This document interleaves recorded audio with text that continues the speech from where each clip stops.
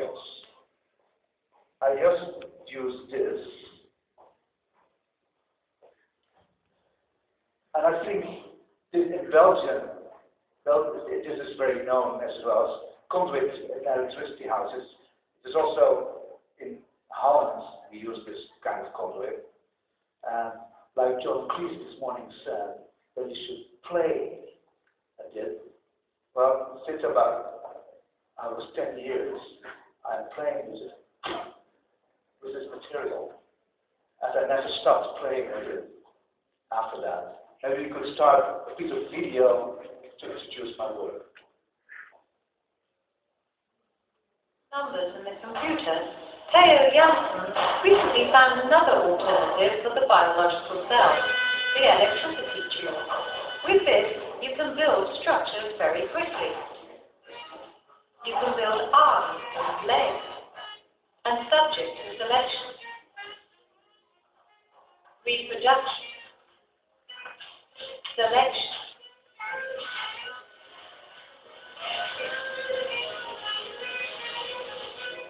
Sometimes the selection and reproduction takes a side road via numbers in the computer. Evolution goes faster in the computer. The result is that the artificial beast finds its most efficient way to move its feet. Eventually, these beasts are going to live in herds on the beaches. Terry Janssen is working hard on this evolution.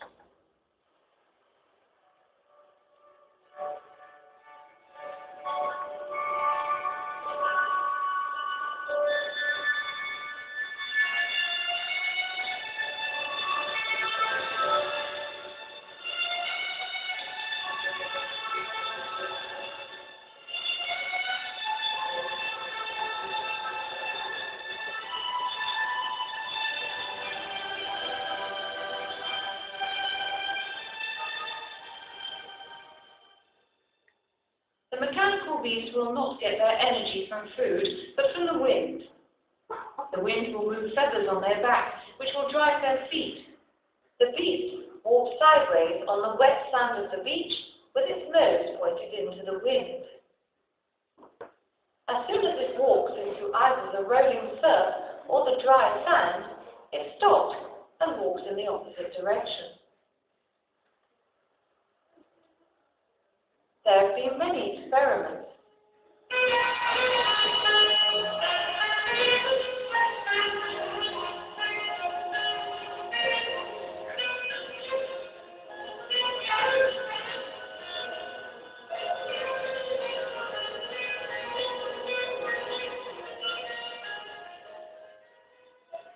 Evolution has generated many species.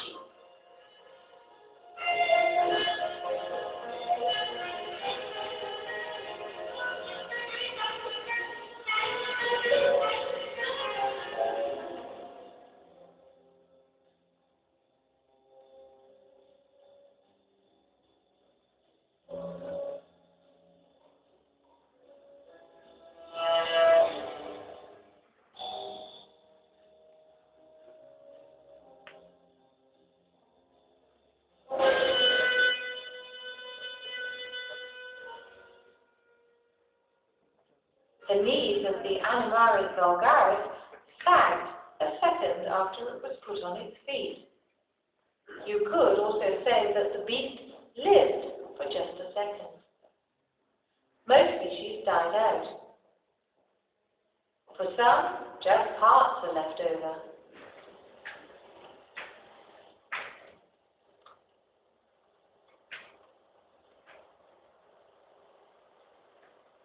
A problem for beach animals is the dry sand. There's a chance that they'll get stuck in it. The Animaris speculata was a little beach animal which remained connected to its mother. It was used as a scout in the dry sand.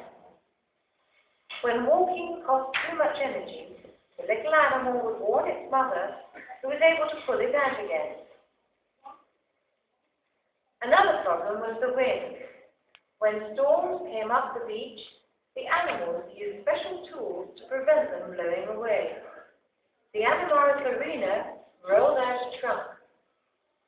At its end, a hammer tried to drive a pin into the ground, so that the beach animal was fixed.